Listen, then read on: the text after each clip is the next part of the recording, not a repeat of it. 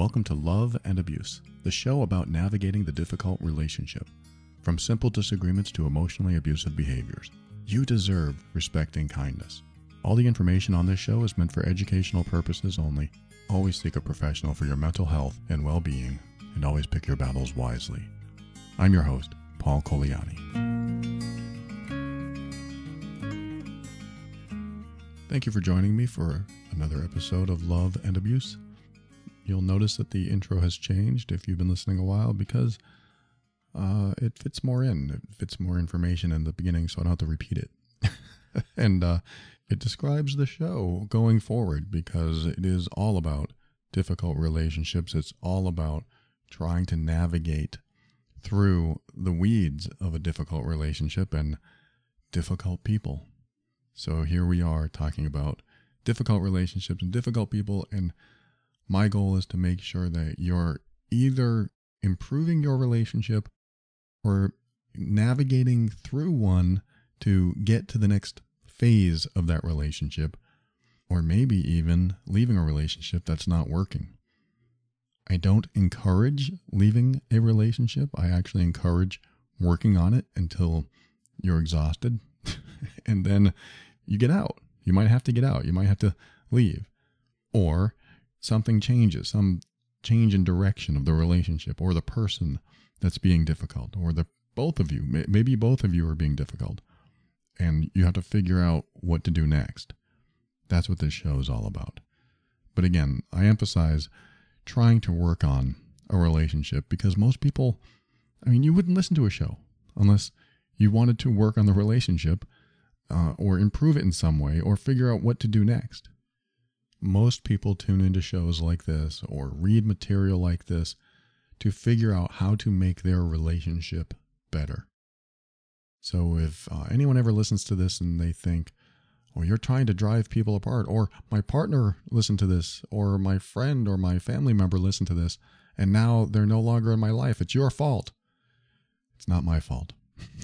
I'm here to encourage love and connection. I'm here to encourage intimacy in romantic relationships. I'm here to encourage healthy communication and, of course, healthy boundaries. When you have healthy boundaries, there might be a problem because some people don't want you to have healthy boundaries. And if you don't have healthy boundaries, they have power over you. So I talk about stuff like that. But this is all about personal power. This is all about you feeling good in yourself and confident enough in yourself to make decisions that are right for you so that you can have a somewhat satisfying life, if not happy. And if we're in a relationship that makes us unhappy, what's the point of the relationship? We have to work on it. We have to figure it out, or we have to leave. So that is a personal choice. When you get to the point where you've tried everything and you're just exhausted, it might be time to leave, or at least say the things that you haven't said yet. Say the thing like, you know what, I'm sick of this behavior. I won't take it anymore.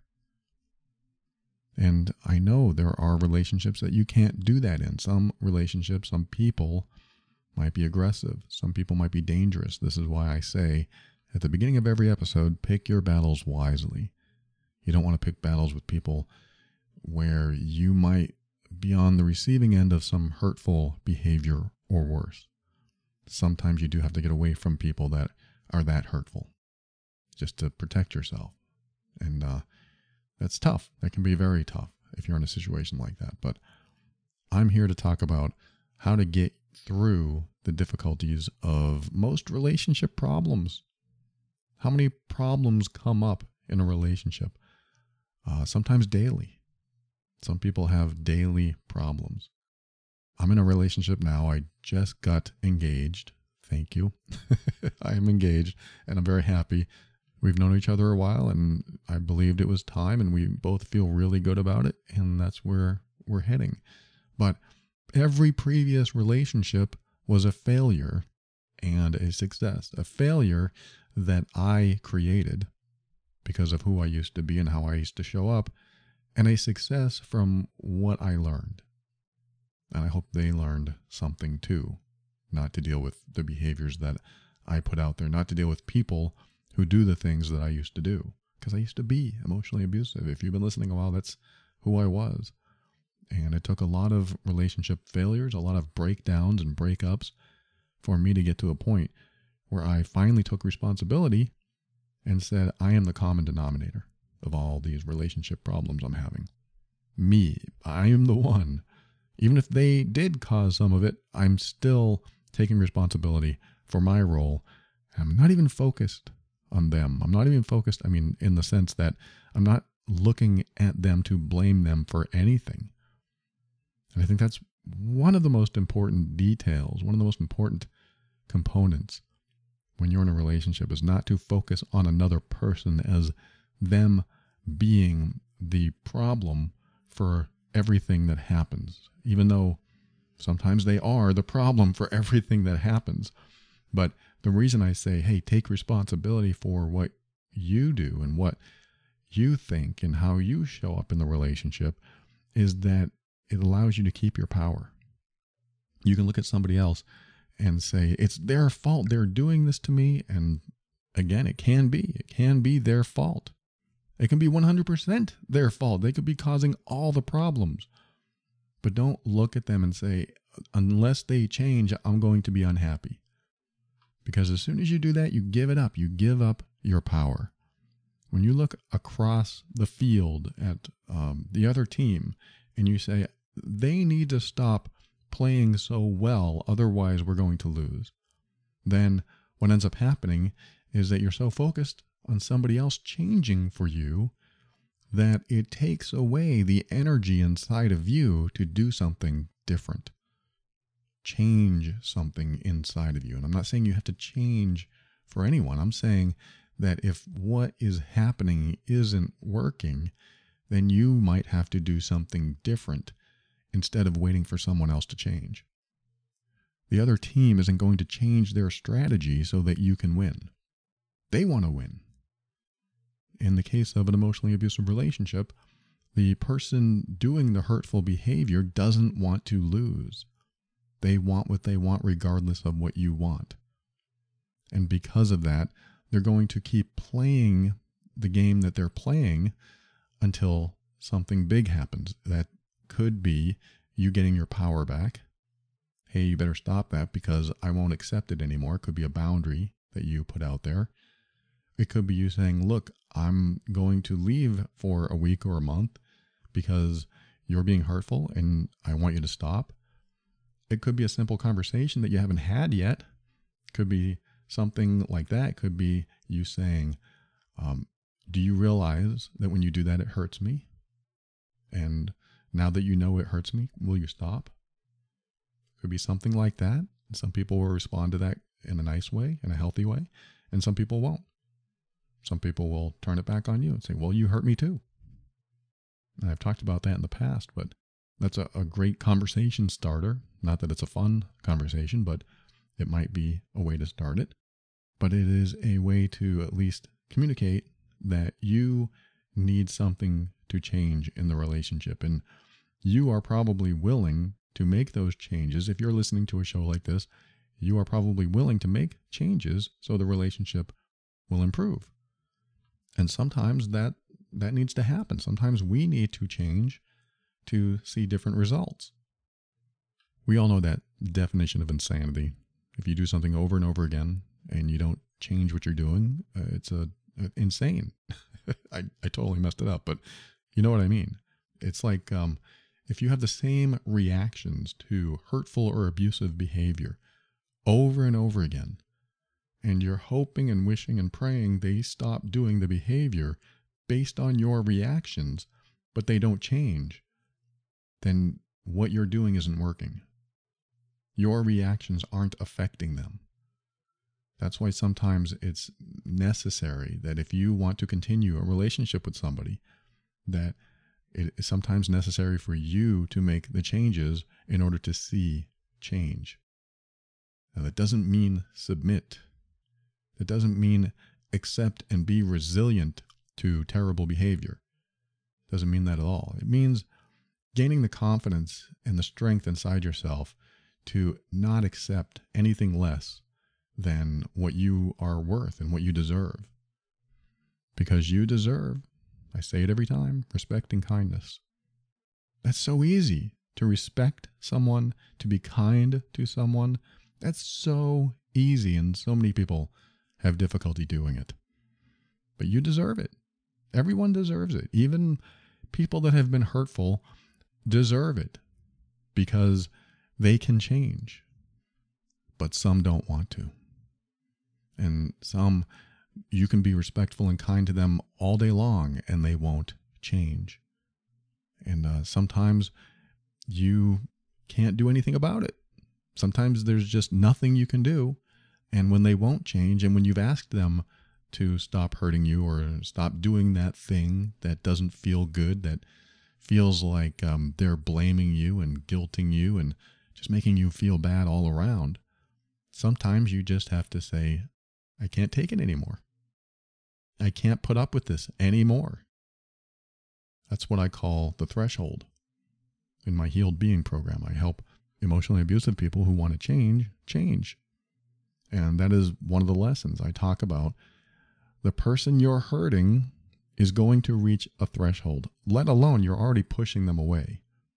The person that you're hurting, you're already pushing them away. If you're wondering why your emotional connection is waning and they are distancing themselves from you, it's probably because of something you're doing. I'm talking to the emotionally abusive person, the hurtful person, the person that believes they're right and they can do no wrong. That's how I felt. I believed I was right, I could do no wrong, and if my partner would only listen to me, we would be happy. Yeah, I just had that in my head. If they only listened to me, that person would be happy. And because I had that philosophy, I guess you could call it, in my head, that is what I espoused and pushed upon them. And in different ways. I didn't say, if you only listen to me. I would just find ways to manipulate and make them feel bad if they didn't do what I wanted them to do. And I had sky-high standards. They could never meet them. So every time I expected or hoped that they would do something that I wanted them to do, and they didn't do it, they didn't meet my expectation, I made sure that they felt bad for not doing that. That's a terrible place to put someone. And I feel awful doing that to such good people. I don't come on here telling you I'm perfect. I did this stuff to people that were kind to me and that loved me and tried hard to make me happy. And they couldn't succeed. They couldn't succeed because I wasn't happy inside myself. I had problems. I had fears. I had traumas that I had to deal with. And that's no excuse, but it was true. I had old traumas. I had old behavior patterns and very unhealthy coping mechanisms that didn't help me in my adult relationships. Things happened as a child that I learned, and I took those things and brought them into my adult relationships and ruined them. And one day I finally said, I gotta stop. I gotta stop doing whatever I'm doing. I didn't know what I was doing, but I just said it because my relationships kept failing. And that's when I said, I am the common denominator. Everybody leaves me. Everyone gets upset around me. You know, my partners, they get upset around me and they eventually want to be on their own. I pushed them away and I always blamed them in the past until now, well, a decade ago. I stopped blaming them. I stopped looking at them and focusing on them and believing that they were the issue because they weren't. Even if they had issues, even if they brought issues into the relationship, it doesn't matter. The way I showed up was bad. It was hurtful. It was abusive. This is why I do this show. I don't want relationships to go down that same road, and there's so many out there that do. I get messages every day. Yes, I got your message. If you're listening, I get messages every day, and I want to address them all. Everything that you send me, everything that you talk about, or at least in your emails to me, everything that you have gone through in your relationship, in your life, I want to address. I want to help you get through those things, those challenges. And when we can figure out a healthy, empowering way to get through life's challenges, and especially relationship issues, then we feel better in ourselves, even if the relationship doesn't work. And I think that's an important component to life in general, and to feeling good about ourselves, in ourselves, feeling like somebody isn't taking away our power. Because as soon as we're hurt, that means someone's taking away our power, at least in a relationship. If somebody hurts us in a relationship, we've lost some of our power. And power has many meanings, but I look at it as not being able to stand up for ourselves and say, no, I won't take anymore. Even if you don't say it to them, just say it inside yourself. No, I won't take anymore. This is not going to happen like this anymore. This has to change. And when you do that inside your mind or to somebody else, if you say that to somebody else, something changes inside you because you're willing to risk the relationship so that someone will treat you right. Someone will treat you the way you deserve. Now, what often happens in emotionally abusive relationships is that the victim of emotional abuse will feel that they don't deserve better behavior. They don't deserve better treatment. They don't feel like they're worthy. And that's because of the slow drip feeding of emotionally abusive behavior. It really starts to wear you down and erode you from the inside out because you start believing what this other person is saying about you. You start believing some untrue things. You're stupid, you're ugly, you're this, you're that. Even if they don't say those words, you can really feel them. Somebody can make you feel a certain way, even if you are headstrong, even if you are brilliant, and now you feel weak and not confident about yourself. And that worth, that self-worth, slowly erodes over time. And as that self-worth erodes, you might start to believe that you don't deserve any better treatment because you might start to believe that maybe you're not as worthy as you thought you once were. And that's a very scary place. And I never, ever want you to go to that place, even though I know so many people listening right now feel that way. And a lot of other people feel like it's their fault, or they're wondering if it's their fault. Is it me? Did I do that? Am I doing something wrong? Am I not doing enough?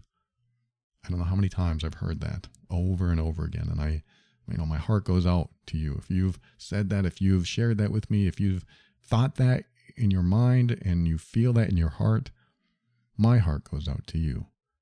Because when you're trying to improve yourself and show up in a different way just to satisfy somebody who doesn't seem to ever be satisfied, then you're doing all you can. And it's not going to be about you not trying. It's not going to be about you showing up in a way that's not good enough. Because if somebody who tries to improve themselves or improve the relationship is good enough, is worthy, you are lovable and deserve kindness and respect because you're trying. And the people that don't try and just know they're right, whether you think they're right or not, if they know they're right and they want to make you feel bad and it doesn't matter to them, that's not right. I mean, it's hard to see it when you're in it, but it's not right. It's not right when one person knows they're right and they can do no wrong, and the other person is wrong and they have to listen to that person who believes they're right. It's just uneven. It's not an equal partnership. When you have two adults in a relationship, you're both driving the same ship. The relationship. You're both driving that. And because you're both driving it, you are both responsible for keeping the ship afloat. But if one of you is drilling a hole through the bottom and the water keeps coming in and the other person keeps putting the corks in the holes, trying to prevent the water from coming in, it's a never-ending trauma. It's never-ending stress. And it just doesn't end until you say, look, I can't take it anymore. I'm getting off this ship. Or I'm gonna get off this ship unless you stop. And I know I'm emphasizing that a little bit, and I don't want to tell you that's what you should do, because there are some people that you definitely have to pick your battles wisely with. But I want you to feel it inside. I want you to tell yourself that you are worthy and that you deserve better behavior if somebody is mistreating you. And I know that some people listen to this show that are doing the hurtful behavior and they want help changing that. I'm here for you too. If you are willing to take that step to change that behavior, wow, that is a huge step forward. I'm telling you from personal experience, because I didn't want to change.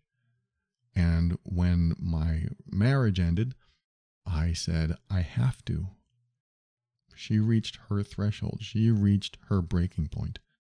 And at that point, I realized, wow, if every relationship has failed and my marriage, which is supposed to last for the rest of my life, has failed, I must be doing something wrong. And most of the time when I hear from emotionally abusive people or people that have hurt their partners or other people they love, most of the time they'll tell me they couldn't take it anymore. They couldn't take my behavior. And that's when the spark ignited in me that I needed to change. And it always feels too little too late, at least to the victim of hurtful behavior. It feels too little too late. You should have changed when you saw me crying every night, every week for months or years. You should have changed then. Why didn't you change then? And that's the big question. If they really care about me, why aren't they changing? If they loved me, why would they hurt me? One of the most popular common questions that I receive. If they love me, why are they hurting me? That's a great question. And when I was in that position of being the hurtful person, looking in hindsight, loving the person I was with, not in a healthy way, but I loved her and I wanted to be with her. But why didn't I change when I saw her suffer? Here's the answer. The answer is some people don't change because they believe they're right and they believe the victim is doing it to themselves. I know that's really odd, but think about this. If the person who believes they're right, they're the hurtful person, and they believe that if you do something differently, we'll be happy, but you don't do that thing differently, then they see it as your fault. That's how I did. I saw my partners making themselves unhappy because all they had to do is exactly what I wanted them to do. And if they did that, they would be happy. So my delusion was, if my partner did what I wanted her to do, then she would be happy. And because she's not doing that, she's unhappy. So that's not my fault. Totally delusional. That was me, because I believed I was right. But that might solve a mystery for you, or maybe that makes you question it more, but that's normally what happens. In most cases that I've worked with people, that's normally what happens. They believe they're right. The emotionally abusive person, the hurtful person, they believe they're right. And they also believe that this other person that they claim to love, that they claim to care about, if they only changed, if they only did what I told them to do, and they kept doing what I told them to do, they would be happy. And so they carry this delusion with them that the only path for their partner or loved one to be happy is to do exactly what they want them to do. And so the victim of hurtful behavior, they keep feeling like they're being judged and feeling being controlled, and no matter what they do, it's not right. And it doesn't even matter when they do something that does fit the mold or the criteria that the other person wants. It's still not good enough, because now they want more, or they want something different, or you couldn't be perfect for long enough. That's what happens, is even if you meet their criteria, you're going to mess up, according to them. In their eyes, in their perception, you're going to mess up. And because of that, they're going to make you feel bad again. And they're going to see you being unhappy, you crying, if that's what happens. And if you are in that down state, in that powerless state, they're going to look at you and say, well, why don't you just do what I tell you to do? That's what they're going to think, and maybe that's what they'll say. So it's very important, if you are a victim to this kind of behavior and you're wondering, why don't they stop? If they see me suffering and they say they love me, why don't they stop? 99% of the time, I'm going to say that's why. They honestly believe that you would be happier if you just did what they wanted you to do. And because of that, the cycle of hurtful behavior, of emotional abuse, doesn't change. It stays the same. And every time they see you unhappy, it's just something you are doing to yourself. How do you get out of that? That's what I teach on the show. I mean, this episode is 108, so I have 108 or 107 episodes before this that help you through that kind of stuff.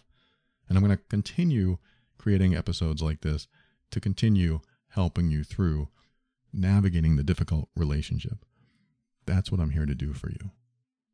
So I hope that you got something from this episode. I normally read an email, I normally read a message or talk about a subject that somebody brought up with me, and I've got a ton of them. And I'm going to continue making these episodes, continuing to address what you are going through out there. And if you get one gold nugget from any of these episodes, maybe that'll be the change you need or the difference that makes the difference. I hope it does. And I wish you much healing through whatever you're going through, and much strength for what you're going through and what you may have to go through in order to heal what might be going on in your relationship. Thanks for tuning in. Thanks for listening. I can't wait to talk with you again. It'll be very soon. I used to spread these out really far and trying to make more episodes. So I'll be back very soon. Share this with others that might benefit.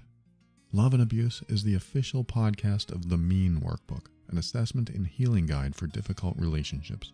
The workbook gives you your mean score, which tells you the exact behaviors causing you to leave so many interactions feeling bad. Now you can pinpoint the specific, unhealthy, and even toxic behaviors in your relationship to help you take the next best steps for you and those you care about. Visit loveandabuse.com for more information. If you've discovered that you are doing the hurtful behaviors to someone that you care about and you would like to change that about yourself, sign up for the Healed Being program over at healedbeing.com. The course comes with a private online group where I and others will give you direct support for as long as you need. You'd be amazed at how good you feel when you're able to stop making those you love feel bad. That's healedbeing.com. This show exists to remind you that you are not alone and you're not going crazy. You deserve to be treated with respect and kindness. You deserve honesty and sincerity. You deserve to be treated as worthy and significant because you are. We'll talk again soon.